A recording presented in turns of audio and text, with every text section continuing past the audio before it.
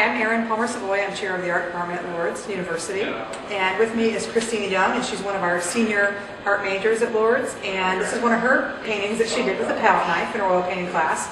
She tends to be predominant in the two-dimensional area, really enjoys oil painting. And she can tell you a little bit about this painting and what her plans are for her future. Well, it's predominantly palette knife, which means I use just the palette knife and the oil, and I really try to stay away from using the brush. So it's like paper towels, palette knife, finger, that's it. No brushes on the canvas. It's called After the Falls, and it is the river after the falls, and actual falls, how it just meanders through and relaxes back through the trees and the woods.